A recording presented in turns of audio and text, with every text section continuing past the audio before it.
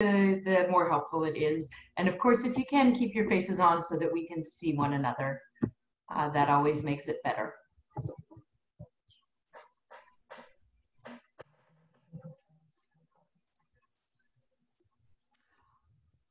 All right, so I know that people are still coming in, but I want to at least begin by introducing our introducer so that we can get ourselves started. For those who may be new to the Lunch Together online program, this is something that we were running in person once a month at Temple and have shifted to once a week just because you all keep showing up, which is wonderful. I think that as we're home over these weeks and months, we're really looking for ways to engage, to see other faces, to engage with important speakers and ideas. And this really is such a vitally, vitally important one, as we've seen, unfortunately, not unfortunately, terribly, these awful racist incidents, especially involving police in these past few weeks, and the really rising up of a movement or continuation of a movement to speak out against it. And for Temple is a place that's always cared deeply about social justice and community partnerships and tikkun olam, as we call it, the repair of the world. This is an area where we very much want to be engaged, but we also realize that one thing we've got to do is we've got to listen and we've got to learn. That's two things, I guess, and there's plenty more on that list, but this is a place for us to at least begin. So I'm so appreciative of Balarama Holness for agreeing to speak with us today. You'll hear more about him in a moment. And I am especially appreciative of our member, Brian Bronfman, who's the co-founder and president of the Peace Network for Social Harmony, next year's gala honoree, together with Marcia, who also is deeply involved in the Peace Network, for really helping us make this connection and move forward on these issues. And so with deep gratitude, Brian, without any further ado, I want to introduce you and ask you to introduce Balarama, and then we're going to dive right in. Thanks, Lisa. Absolutely. So I mentioned that the Peace Network for Social Harmony, our efforts are summed up by our new slogan, which is peace at the heart of our actions, strengthened by the power of collaboration. So it's all about that. And our members, who are philanthropic foundations and businesses, and our individual friends of the network are all dedicated to creating this more peaceful society. And a really big part of that, in fact, our #1 mandate for several years now, is celebrating diversity, encouraging inclusion, and relatedly fighting racism and discrimination. So for us, it's not just the flavor of the day. It's wonderful that people are looking at it so much now, given tragic circumstances, but it's long overdue, and we've been focusing on that for a long time. It's a long-term effort. It started years ago, and it's going to last for us as long as it takes to create the society in which everyone feels respected and everyone is included. And Temple Emanu-El, as the rabbi just mentioned, certainly shares these values and these goals. It's in Temple's DNA, and it's why my wife Marcia and myself were proud Temple members, and we feel so at home there.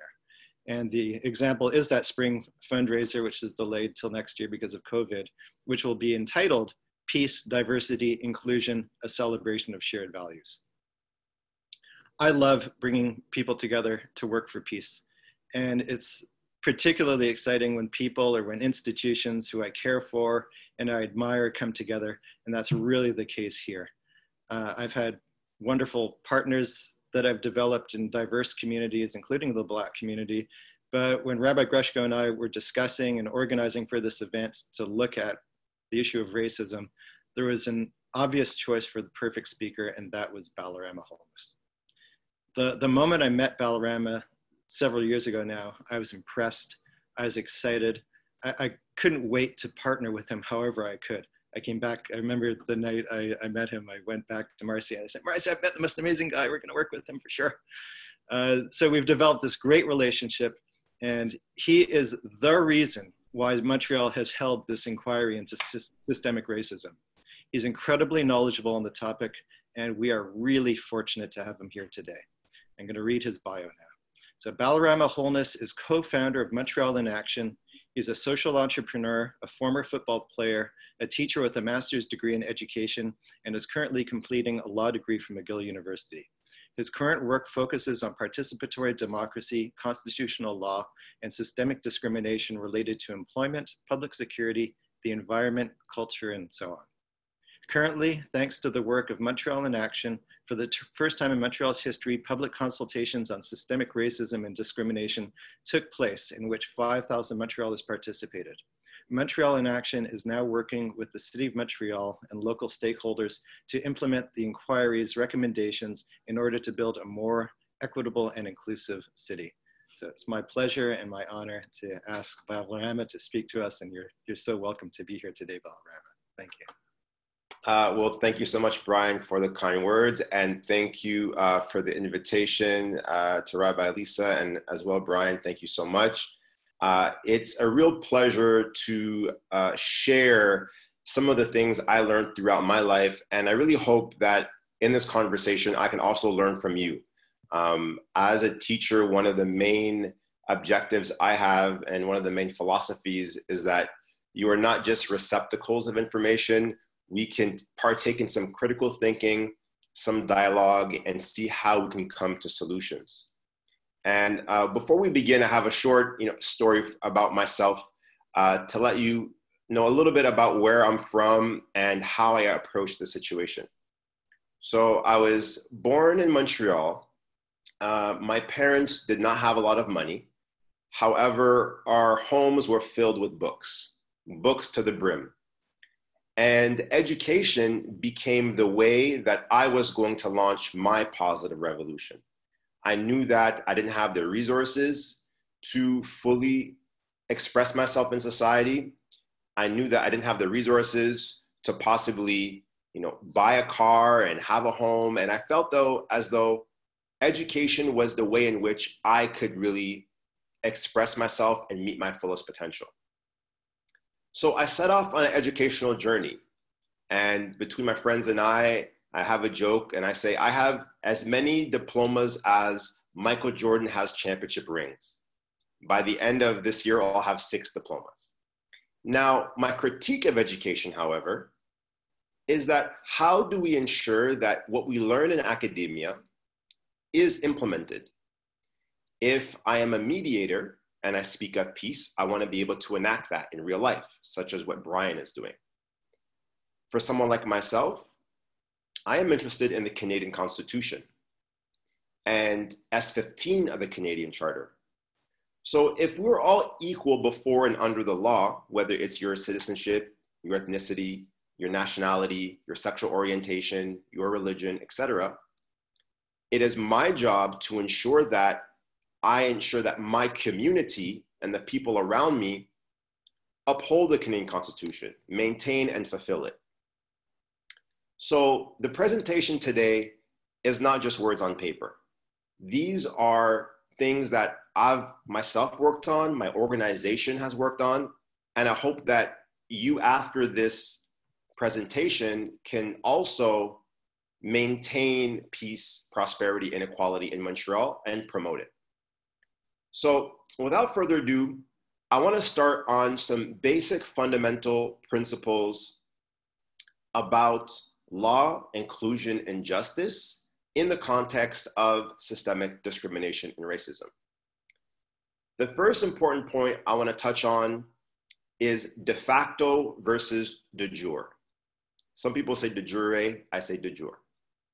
Now, de facto is very much so, and actually it should be de jure, first. De jure is very much so the overt, explicit expression of discrimination. So for example, Marie-Joseph Angélique, and pardon me, it should be de jure at the top. Marie-Joseph Angélique in 1734, she is a slave woman in Montreal who is accused of burning down a home to flee from her slave owner. This happens right here in Montreal in the Old Port. It turns out that a home that she lives in gets burnt, and it burns down half of Old Montreal. And a little girl allegedly saw her burn down the home, and she is brought in front of a court. this slave woman, Marie-Joseph Angélique. And the court says that she is guilty and condemns her to death. But before that, this slave woman here in Montreal is tortured. And we ask ourselves, how is it possible that slavery and torture happen right here in Montreal? Well, the answer is simple, is that in law, within the British Empire, slavery was legal. And this was not just a factor south of the border. This was a reality right here in Canada, right here in Montreal.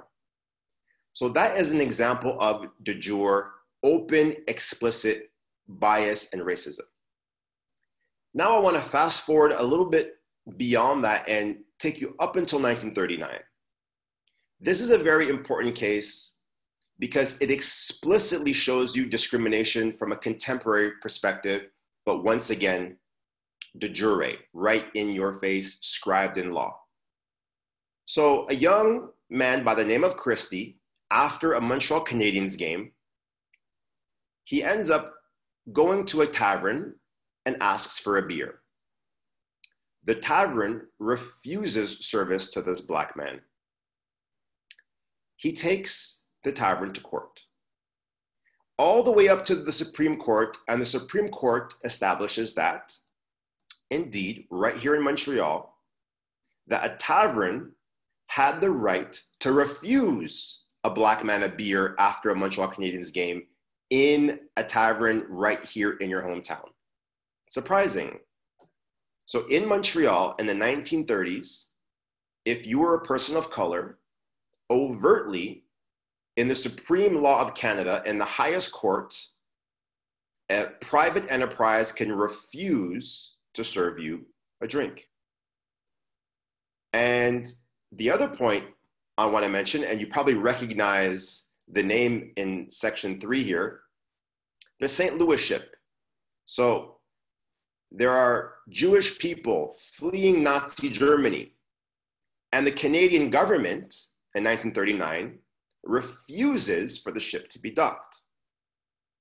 This is not de facto, and once again, I pardon the mix-up with the title, this is overt discrimination on specific people that is scribed in policy, scribed in law, and scribed in protocols. Now, that form of discrimination is very, very overt. It's very clear.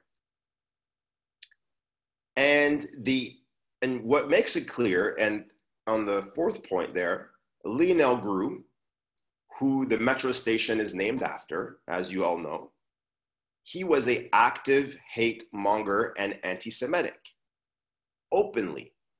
And that's one reason why people want to change the name of that metro station. So these are overt expressions of discrimination scribed in law and in policy and practices. That is de jure.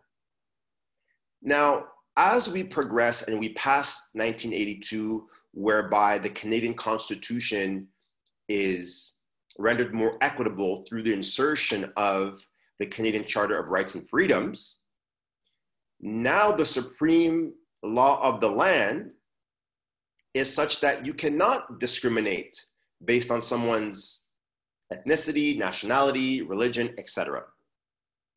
And now I'm going to give you a direct, let me change the slide, a direct explicit example of how systemic discrimination is exercised through institutions in a de facto way.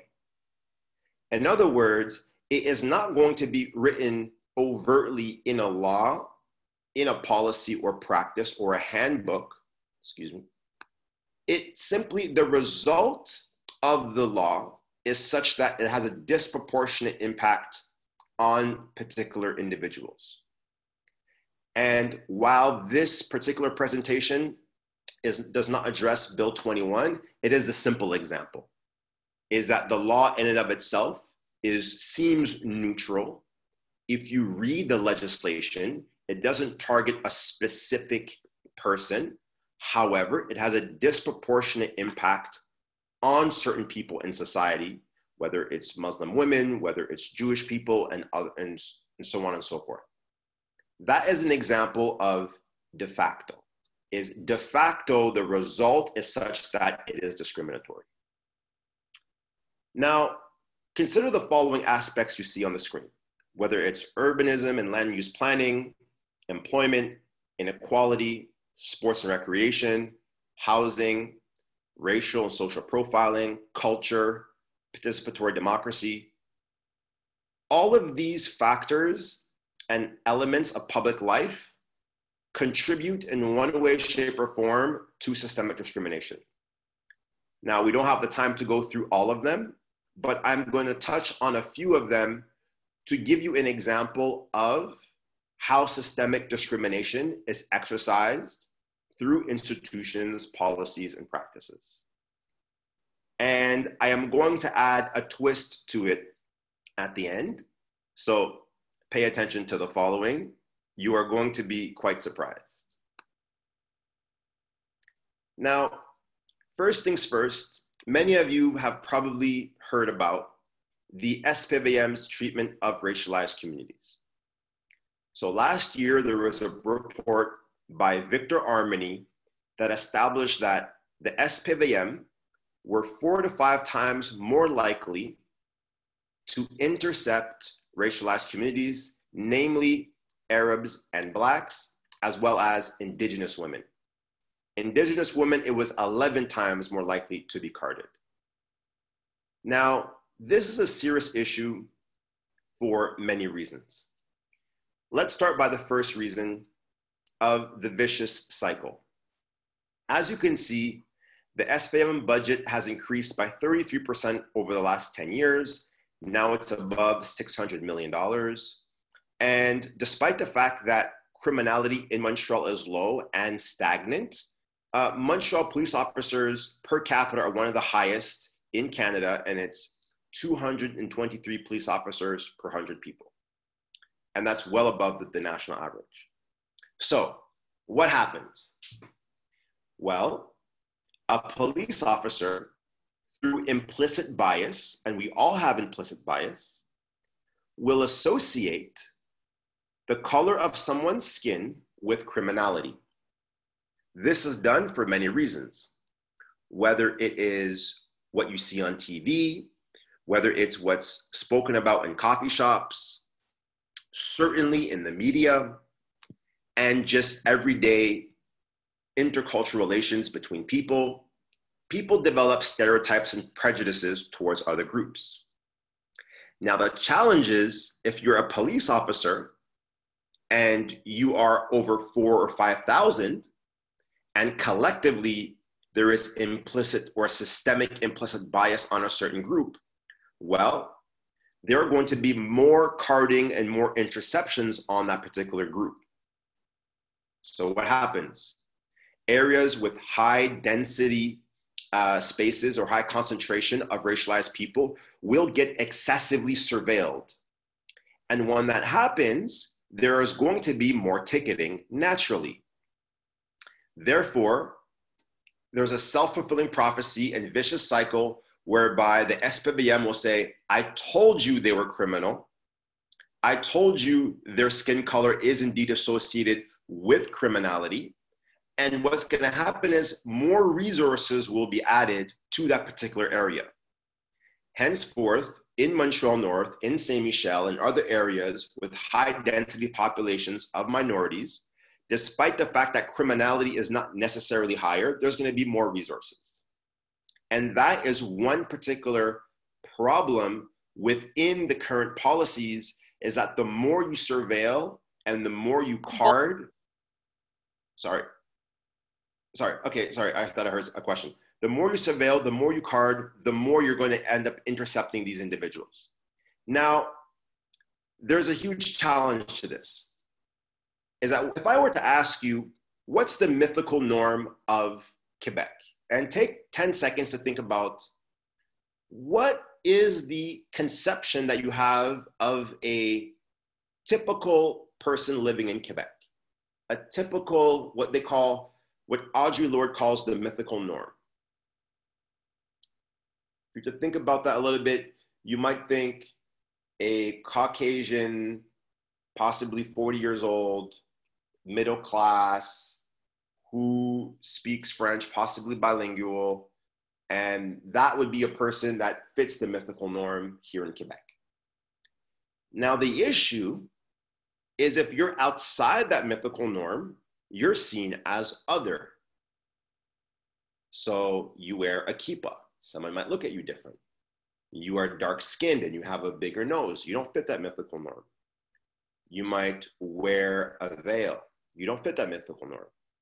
And people who don't fit the mythical norm are viewed with suspicion, not just in the police force, also within human resources, also within the cultural sphere, also within the democratic and political sphere. So profiling happens across the board. And in the pictures I have on screen there, these were the key indicators that the SPVM was using to identify criminality. So it's people with literally written bling bling. So if you had a nice car and you were a dentist and you were Black, you were more likely to be intercepted because you fit this bling bling profile of being a person of color with a nice car, and you're more likely to be intercepted. And this just didn't happen here and there. Interceptions increased, or carding increased by 140% during the study that was indicated. And there were over 40,000 a year. So what we're saying here is this isn't a one-off incident. This is happening on a systemic level across the board.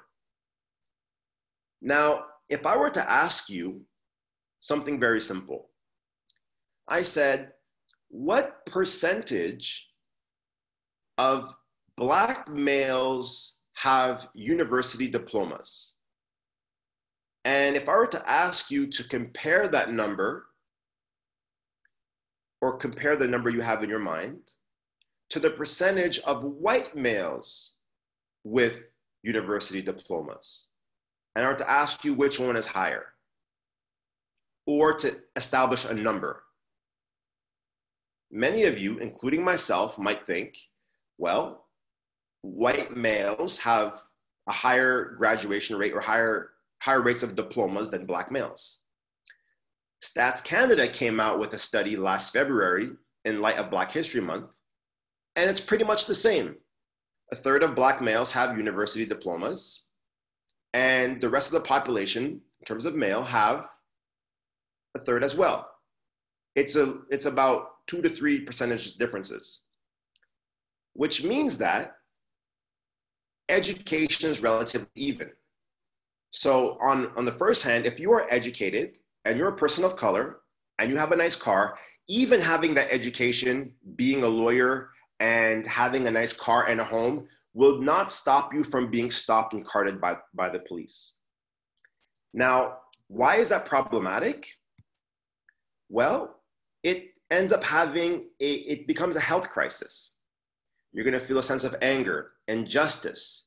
You're gonna distrust the police, stress and trauma, confusion, shock and fear. And we know that this is a health crisis because Centraide came out with a study which indicated that there is 11 years difference in life expectancy right here in Montreal if we look at people of color, specifically in Saint-Michel and Montreal North, versus the rest of the population. So when we think about systemic discrimination, we also have to think about the health impacts, what many professors are now calling weathering. Weathering is a concept similar to your grade 8 geography teacher. By the way, I am by training, I'm also a grade 8 geography teacher on the side. And erosion is basically wind and sun and all these earthly elements that eventually erode at you. So imagine yourself doing all the right things. You go to school, you get a job, and when you're at your job, you suffer or you are impacted by microtransgressions. People throw a joke at you, throw a joke here, throw a joke there. You might not get the raise that you want or the promotion that you want. When you turn on the television, people that look like you are associated with gangsterism. Your sons or daughters come back from school and tell you they don't see themselves in the curriculum, or they're being bullied. And all of these intersecting factors have a huge, huge impact on the health of minority communities. And the same goes also with the Jewish community. We have seen a rise in hate crimes in the Jewish community. And I went to the ceremony after the events in Pittsburgh, here in Montreal, and it was hurtful. It's not an easy life to lead if there is racism, if there's anti-Semitic behavior and others that continuously, everywhere you turn, you end up facing these things. We say that we're strong, we have this moral resilience, but at the end of the day, it is a health crisis. And I think it should be seen as a health crisis. And that's why there are investments currently at the federal level in regards to mental health, but that it doesn't go far enough. And that's something that well after this course, you can think about and even share thereafter, is how could we approach these issues as a health crisis, and how could we attempt to remedy them? And one last point on the issue of health, if you would ask yourself, where is the epicenter of the COVID-19 crisis in Canada? You guessed correctly, it's Montreal North. And the intersecting factors of poverty, of access to social services, of being on the front lines, having to work dans les CHLSD, and many of you have heard the crisis. It is individuals with precarious immigration statuses that have to work on those front lines. And all of those factors culminate together, and ultimately it has egregious impacts on the life expectancy of people of color.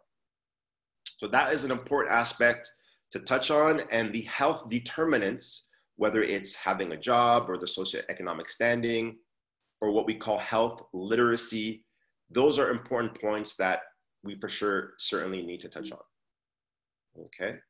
And if you have any questions regarding the health section and this, you can always put it in the chat and we can answer it later. Now, I would say if you were to take one element from this presentation, it would be the following. And I think that this is probably the toughest, most monumentous challenge that we have to tackle systemic discrimination across the board is the following. So the impact on health and culture, identity and culture. So the first quote is by Charles Taylor, who you all know very well. He says, identity is partly shaped by recognition or its absence, often by the misrecognition of others. When he says misrecognition, in other words, you can be a person of color portrayed by Hollywood as a gangster and a pimp, and your identity and your Black principle or brown principle or Jewish principle is being distorted. So a person or group of people can suffer real damage, real distortion, if the people or society around them mirror back to them a confining or demeaning or contemptible view or picture of themselves. What that means is the following. You can be a person of color and you are young and impressionable, and you see rappers and gangsters on television, and you're not aware that you come from ancestors in Africa who were kings and queens, and before and during World War II, your land was looted. All the treasures from your land were taken back into museums, and your history was completely erased, and all you know now is what you see on television, your identity is just going to be distorted. Moreover, in the context of slavery, you're not viewed as being enslaved, a person with dignity who was enslaved. You're viewed as a descendant of a slave. It's very different. Your identity is then associated with slavery, as opposed to someone, a king or a queen, for example, and descendant from a beautiful, enriched family with dignity. You are not seen as someone who had that dignity. You were seen as property, literally property. So what happens is, when you see yourself as a descendant of a slave, someone on TV who is uneducated, what happens is you begin to adopt that behavior. And that's challenging because now other people in your environment also adopt that behavior. And then what happens? This state ultimately is a cultural engineer, in that if the criminal justice system is pressing upon you a war on drugs and sentencing and incarcerating vast amounts of individuals, including right here in Canada with mandatory minimum sentences, if police are intercepting you, so all the elements I mentioned in terms of the health crisis also impose a direct, I want to say tattooed mindset in terms of it's being etched on your identity, excuse me. It's being etched into your identity, and you adopt that behavior. That behavior becomes shared within your community, and ultimately a culture is born. And many of you, including myself, I wouldn't want my daughter listening to what I see on TV with the current hip hop. I wouldn't want that. And you ask yourself, how did that come to be?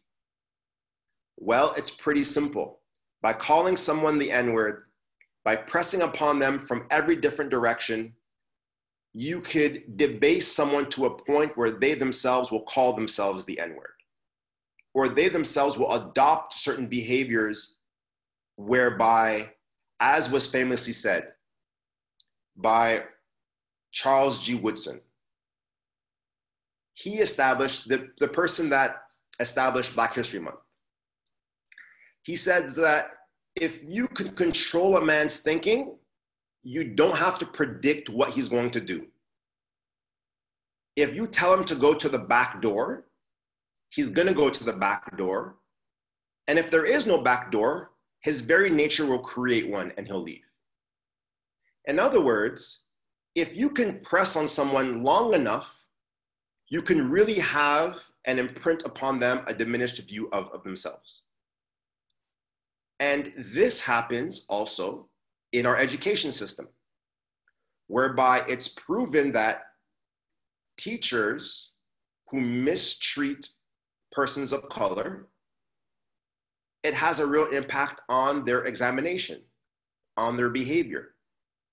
And one of the main reasons why I went to McGill Law after my master's degree is that I was reading content that established that teachers, first of all, gave more detentions, were more severe, and impressed upon persons of color a more negative view of themselves. Also, low-income schools got low-income information. So I told myself, I was low income, and I remember being in school with these thick textbooks from the 1980s, not learning very much. So in many ways, in my public school, I was robbed from the quality education that I think every single child in Montreal, in Quebec, and in Canada deserves. If our educational institutions do not reinforce and do not teach the emotional intelligence and the positive aspects of people's identities, well, you will have large groups of society that do not have the self-confidence or the self-respect or the dignity to lead valuable lives. And being a minority, I don't consider myself a minority. I don't like the word because I am a proud Quebecer and Jamaican. But being someone who did not fit the mythical norm and low income, I knew that my high school and the environment that I was in was not providing me with the best possible resources to excel at the highest level. And when I figured that out around the age of 18, I said, I'm going to get every single degree under the sun and equip myself with the maximum amount of knowledge and resources to ensure that I meet my fullest potential. Then I played in the CFL, I got a few degrees, I won a championship, but that's an outlier. And I had to work extremely hard. And actually, I left Montreal to go to the University of Ottawa to get away from what I felt was impressing upon me personally. Now, our challenge is that there are millions and millions of children out there, as Bob Marley would say, free yourself from mental slavery, who do not have the support systems that are needed in order for them to flourish. That is inspired by Iris Marion Young, that's inspired by Audre Lorde and Charles Taylor.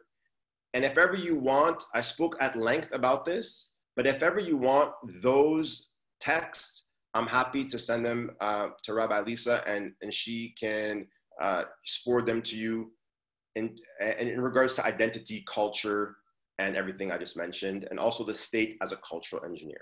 Okay. Thank you for listening to that long excerpt. Now, I want to move on to, so once again, this is the chart that we are working on. We can't go through all of these elements, but I just want to touch on a few just to give you a small glimpse of the things that we're addressing.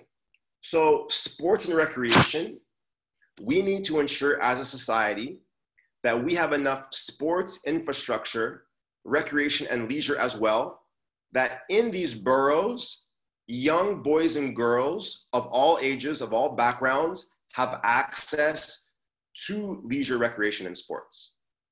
And that is fundamental to assisting and to mitigating high school dropout rates.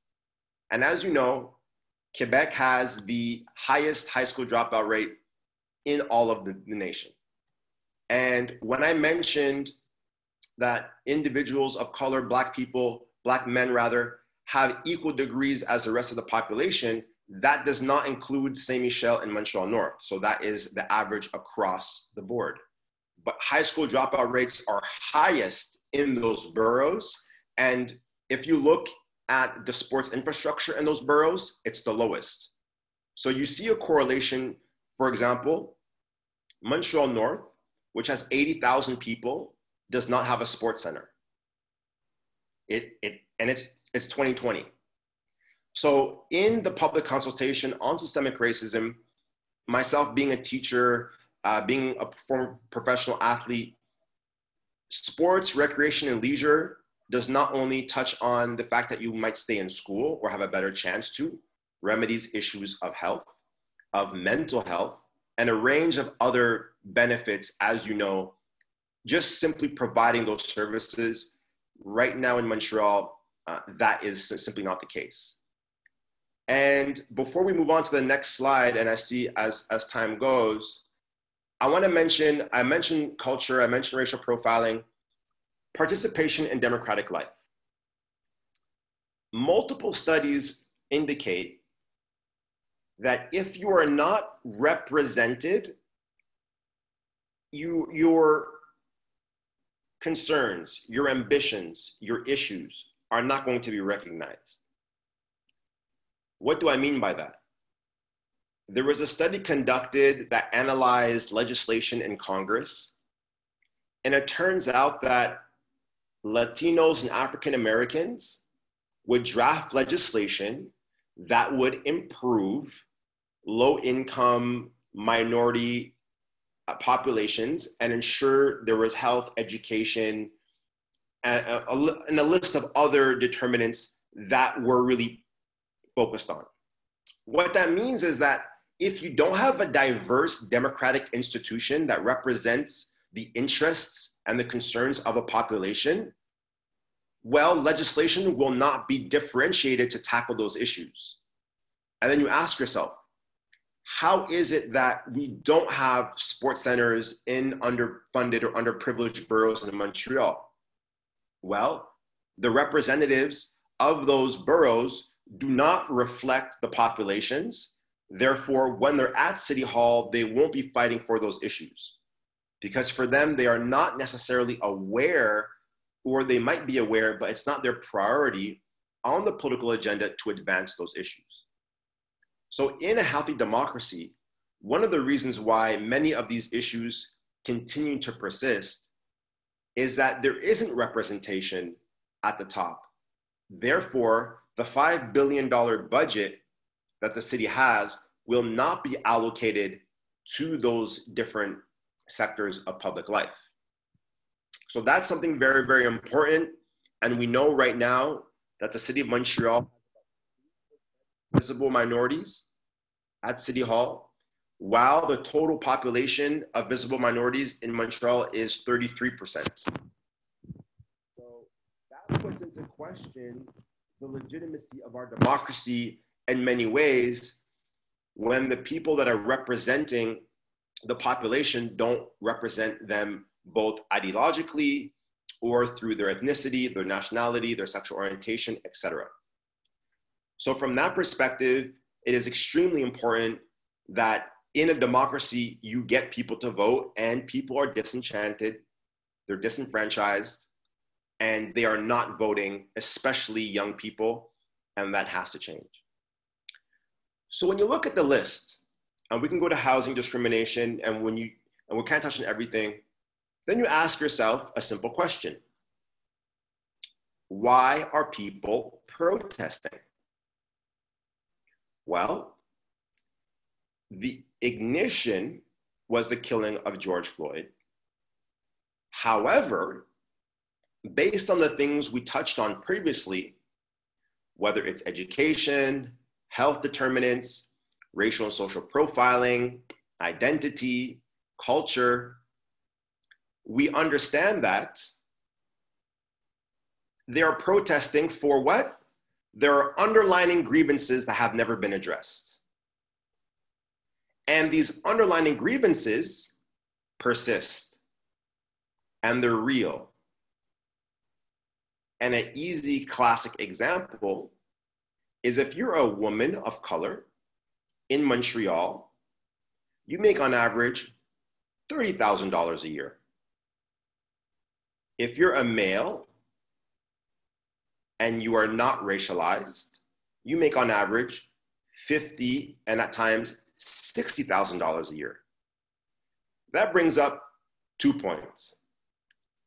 Number one, it's a liability to be a Black woman in Montreal based on the fact that you might not get hired, and even if you do, you will get cut half the salary.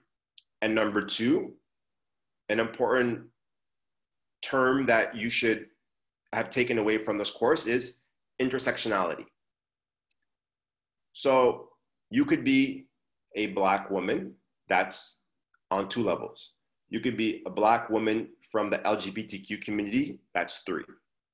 And intersectionality must be taken into consideration because when we talk about gender parity, and Audre Lorde talks a lot about this, and I'm happy to send that literature, we omit the diverse characteristics of women in that discussion. So we're not going to talk about Jewish women when we talk about gender parity. We're not going to talk about women of color when we talk about gender parity. We talk about gender parity in a homogeneous way. That's challenging because then you're not aware of all the other women that are excluded from the gender parity conversation. So that was a step back in all of these elements that you see on your screen. So when you think about housing discrimination, employment, inequality, think about intersectionality. Because if you are a woman of color, you are more likely to be discriminated in terms of housing than if you were, say, a homogenous or Caucasian male.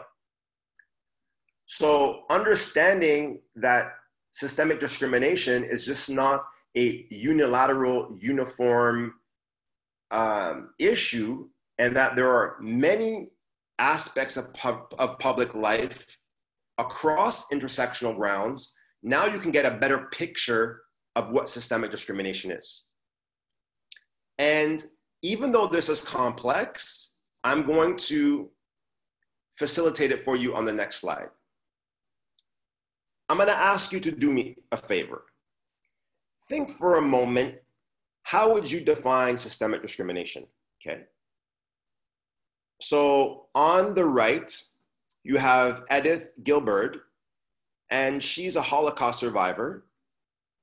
And in the article, she speaks of the pain that she has when she sees hateful messages spray painted in her neighborhood, on temples, and around her community. And so that invokes, I'm sure you're thinking about the health determinants, you're thinking about all other factors, hate crimes, you're thinking about all different kinds of things when it comes to that, based on the things that we've established. On the bottom, you have Tanisma. He was an urbanist with a master's degree here in Montreal. He was denied a promotion from the city of Montreal. And it took him 10 years and $150,000 to win at the Human Rights Commission.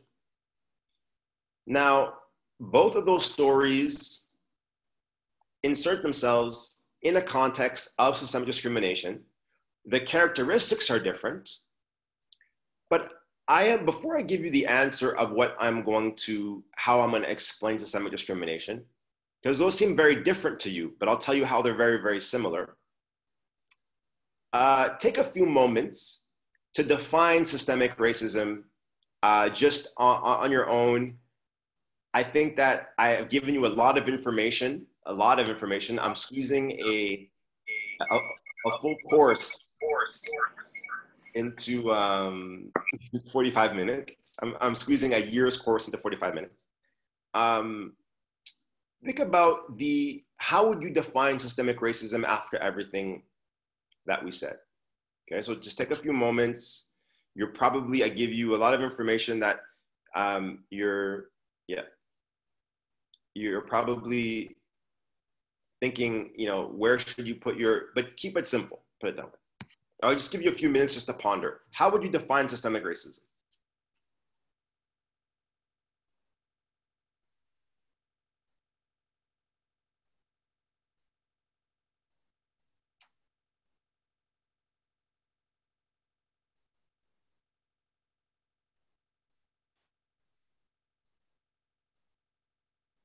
Okay. And maybe I will give you a simple definition. And in the discussion period, we can talk about that or other aspects. So the simple definition and the easiest way to see it is the following. There are laws, protocols, and practices, and the result has a disproportionate negative impact on certain populations. So for example, the easy one we give at the beginning is Bill 21. It's a neutral law. However, the result has a disproportionate impact on the Jewish community, on the Muslim community, etc. Now, this is the issue, and there's a second element to that. And that's why I'm showing you the picture of Edith. The second element to it is there's a social process. A social process of thousands and thousands, if not millions and millions of people that uphold the discriminatory policies, practices, and laws. And it's almost like it's a top-down, down-up effect. And in the middle, that is what you have being systemic discrimination or systemic discrimination in and of itself. The social process is that there could be a law that says that you could ban religious symbols, but then there are people that enact the law.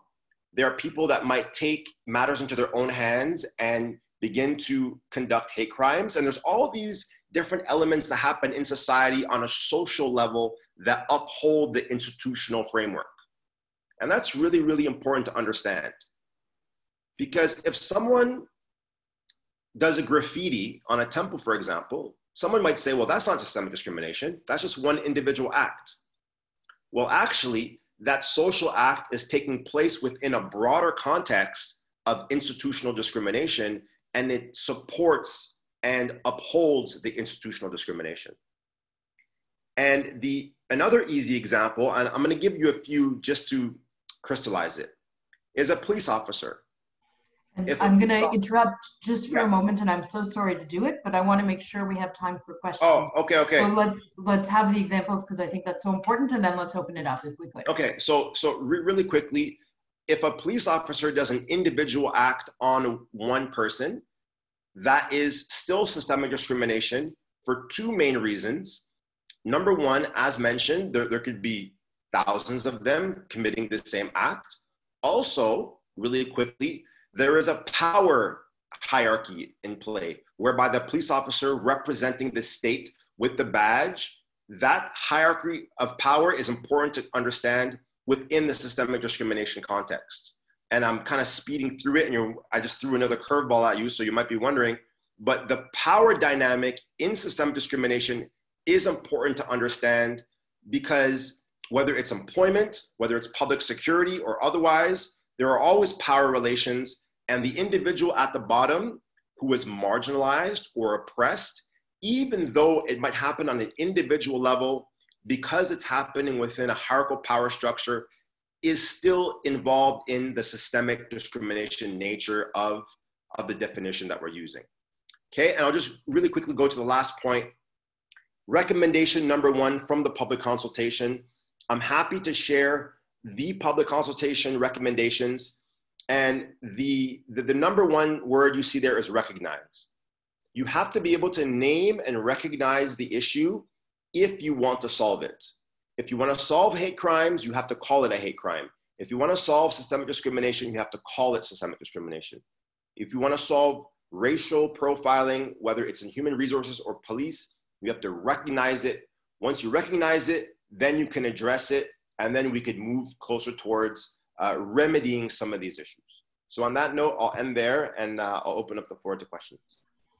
I want to thank you so much and go right to questions. For those who want to linger longer, Balaram, if you're able to, I'm happy for us